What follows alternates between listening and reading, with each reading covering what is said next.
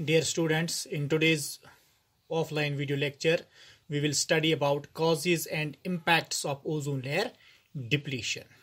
So let's first go to causes.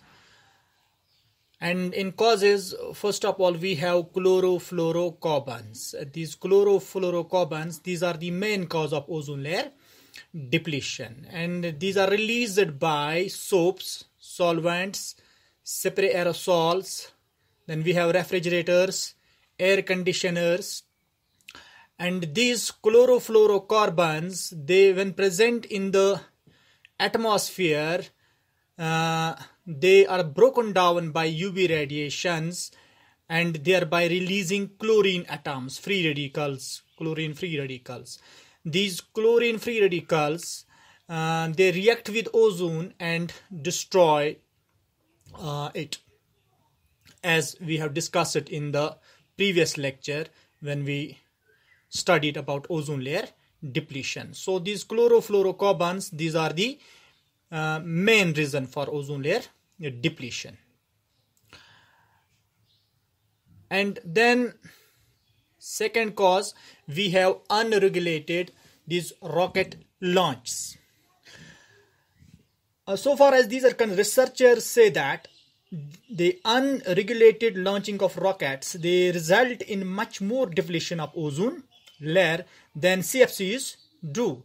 So if not controlled, this might result in huge loss of ozone layer by the year 2050. So we have to control this rocket launches. So they are not to be let unregulated.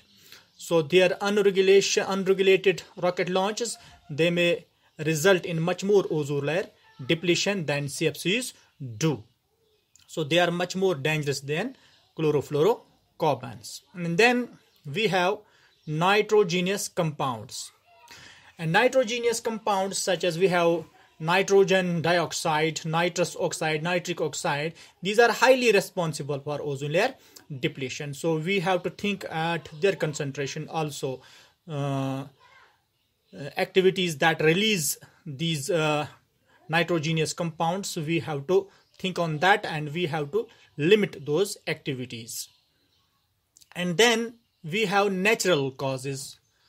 And in natural causes that lead to depletion of ozone, we have sunspots, we have volcanic eruptions, we have stratospheric winds.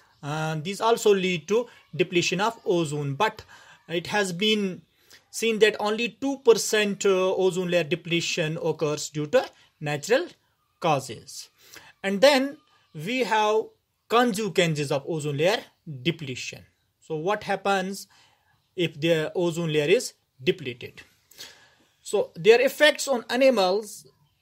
In animals, direct exposure to UV radiations will lead to skin and eye cancer in animals. So if ozone layer is depleted, UV radiations will, more and more UV radiations will reach Earth and they will cause skin and eye cancer in case of animals.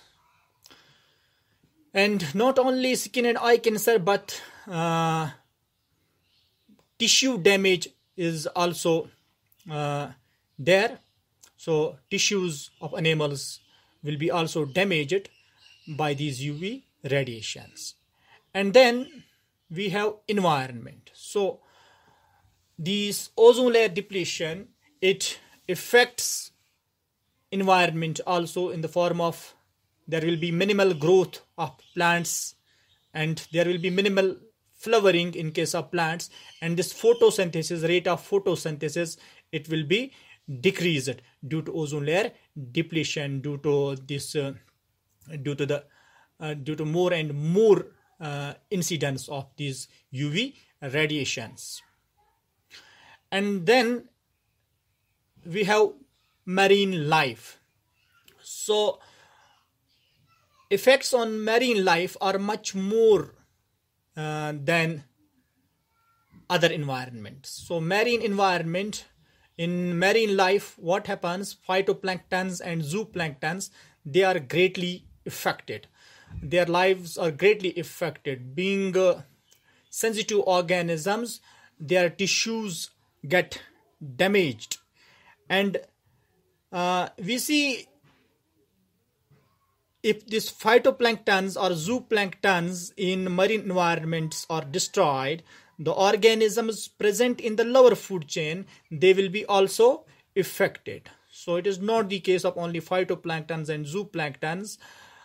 It may affect all the food chains that are dependent on these phytoplanktons and zooplanktons in case of aquatic environments. So this was all about causes and consequences of this ozone layer depletion. Hope you have understood it. Thank you and have a good day till next lecture.